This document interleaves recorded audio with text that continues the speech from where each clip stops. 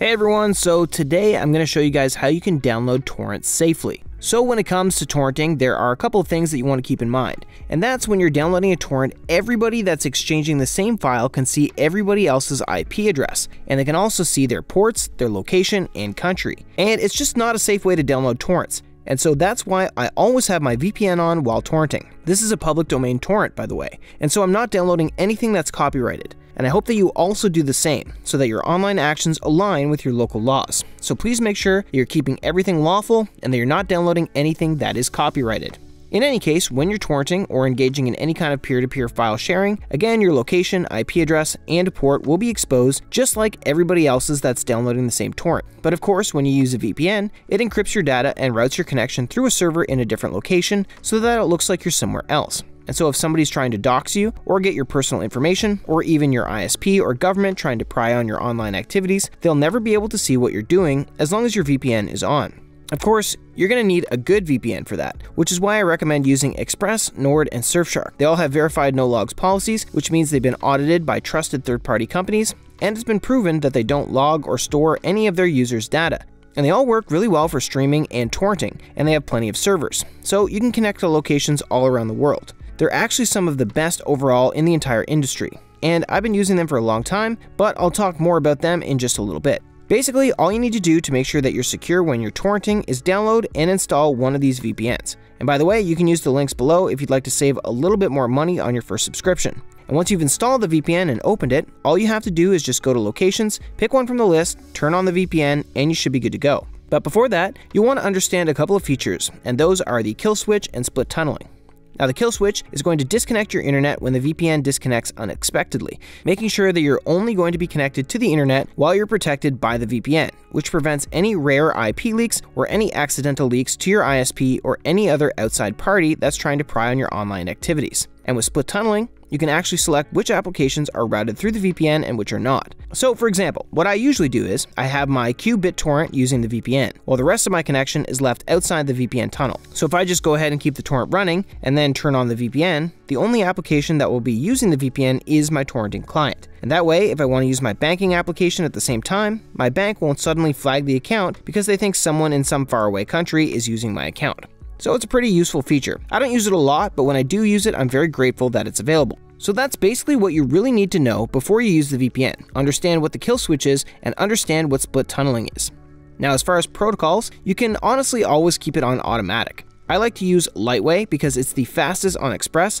With Nord, however, Nord links will be the best protocol. And if you're using Surfshark, the WireGuard option is what you want to go with. Automatic will always work fine, by the way, but I like to use the fastest protocol, and that's just my personal recommendation. So as far as how to secure yourself while you're torrenting, this is basically how you can do it. Just download and install one of these VPNs, and you can decide whether or not you want to use the kill switch or split tunneling based on your specific preferences. And obviously, which of these VPNs you choose will also depend on your preferences and needs. So I'll explain a bit about each one, and that way you can decide which one works best for you. Now, all these VPNs are compatible with all kinds of different devices, by the way, so you can download them on many devices. And you can secure multiple devices at the same time, 8 with ExpressVPN per subscription, 10 with Nord, and a virtually unlimited number of devices with Surfshark. And just to reiterate, while I'm torrenting, I always have my VPN on. That way, I'm always safe when torrenting.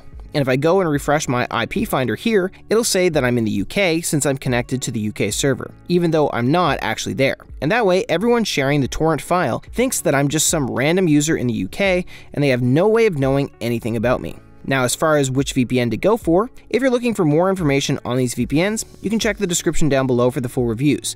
But if you don't have time and just want a quick recommendation, I would say ExpressVPN is the best of the best overall, since it's the easiest to use, and it's a super consistent and reliable VPN. So whenever I want to torrent or stream, or just use a VPN in general, if I want to get access to a game I don't have access to, or a foreign market that's only available in Europe, for example, I usually just use ExpressVPN because it's the easiest and most reliable.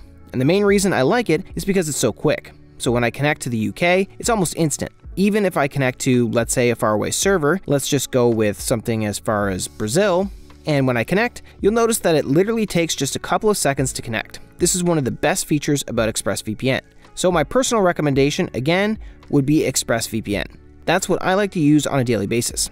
Now, NordVPN is going to be more of a well-rounded option that offers a whole bunch of features for a very reasonable price, especially for torrenting. I mean, you get something like threat protection, which acts like a little bit of a mini antivirus, whereas with ExpressVPN, you're just going to get the advanced protection, which blocks trackers, malicious sites, and also blocks ads and adult sites if you'd like. But with NordVPN, I think it's a little bit more comprehensive, and you can block trackers, malware, and all kinds of harmful sites and files that you may download accidentally. Nord will basically block these files from ruining your computer. And finally, with Surfshark, this is going to be the best budget VPN that gets the job done at the cheapest possible cost without really sacrificing any of the necessary features. And if you even go with the higher plans, you'll actually get a fully fledged cybersecurity package, including an antivirus. So if you don't have an antivirus and you need a full package, then you can definitely go with the Surfshark 1 or 1 Plus plan for a full cybersecurity protection package. Otherwise, if you don't need any extra protection and you just want the best of the best as far as VPNs, then just go with Express. So that'll be it for this video. If you guys are interested in any of these VPNs, again, you'll find links to pricing discounts in the description down below, as well as full reviews if you'd like to learn a little bit more about them. And when it comes to how much these VPNs cost, out of curiosity, I did ask ExpressVPN, and they mentioned that a lot of people end up spending way more money on the monthly plan than they would have going with the yearly plan, because the typical pattern is that people renew monthly thinking they might not need a VPN long term. So unfortunately, they end up spending more money on the monthly plan with a higher monthly rate than they would have going with the yearly plan, which significantly lowers the rate. Especially with this discount that gives you 3 extra months. And there are other discounts, by the way, with Express, Nord, and Surfshark, all of which, again, will be in the description down below. But ultimately, if you know you're not going to need Express or any of these VPNs longer than a month, definitely get the monthly plan. But if there's a chance you might end up using it longer than a month, you might want to go with the longer term plan.